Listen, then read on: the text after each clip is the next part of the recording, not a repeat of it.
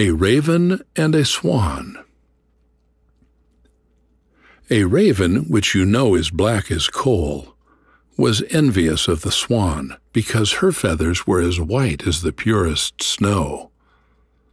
The foolish bird got the idea that if he lived like the swan, swimming and diving all day long, and eating the weeds and plants that grow in the water, his feathers would turn white like the swan's.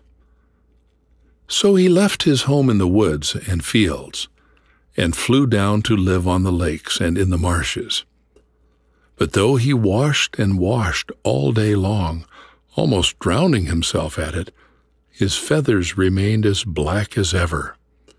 And as the water weeds he ate did not agree with him, he got thinner and thinner, and at last he died.